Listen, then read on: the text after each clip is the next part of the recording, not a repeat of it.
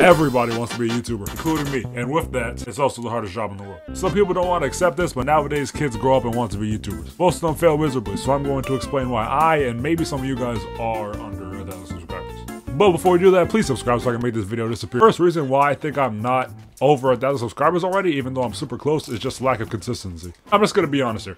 If you're not consistent on YouTube, good luck. Like you're not gonna get many places, bro. Just watch a video on this like yesterday, and I think this will help you guys stay consistent, and me too. XQC said this. If you don't know XQC said this yesterday. Someone asked him, what keeps you motivated to keep streaming? What keeps you motivated to like keep doing this every day for like such long hours? And he said, I don't need motivation.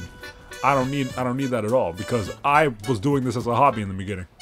And if you think of it as a job, before it's even a job, you're gonna be burnt out. And by the time it actually does become a job, you're gonna need even more motivation than before. You'll just be too burnt out. You won't want to play the game anymore. You won't want to stream anymore. You won't want to, like, you know what I mean? You'll be done. So while it's a hobby, appreciate it as a hobby and use your passion, bro. If you feel like this is not your thing, then don't do it. If you really feel like, okay, I want to be good at this, I want to actually put time into this, then put time into it. And don't pressure yourself like it's a job, because it's not yet. You know what I mean? Second reason, mid content, not gonna lie. I'm okay. Since I took so many breaks, I'm not comfortable in the camera yet. Like, to learn more, I need to understand why certain things are happening in certain ways. Like, that's really what I need to like go dive into. One thing that'll help you with that, actually the main thing, is watching your own content. Yeah, I know it's not the funnest thing, but it's what you need. Watching your content as one of your own viewers and understanding, wow, okay, I don't want to watch after these 40 seconds.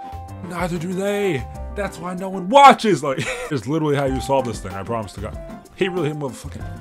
I am not dead. Honestly, it is so awkward watching your own content, because it's like, it's you know, like why am I watching you right now? Actually, do this right now. Do this right now for me. If you won't do this right now, you're not gonna blow up. Sorry. Pick 3 YouTubers or streamers that you want to be like and emulate them. That's gonna give you a direction. That's gonna give you like, you're gonna like be like a mix of those like 3. That's gonna like, it's gonna make things so much easier for you. Well, I want to be like our Schlatt, brucedropemoff live, Feast Reacts, Your Rage, and KSI. Those are some tips for you guys. The thing I want to say is, don't be ashamed that you're under 1,000 subscribers. Don't be ashamed if you're under like 10, bro. Like, we all start somewhere, bro. Every YouTuber has been at 0 subscribers before. They've all woke up with no subs. They've all felt that same experience, so you don't have to feel bad about it, bro. You guys all luck. I wish myself luck. Please subscribe so I can make this video like go away forever. And yeah, thanks.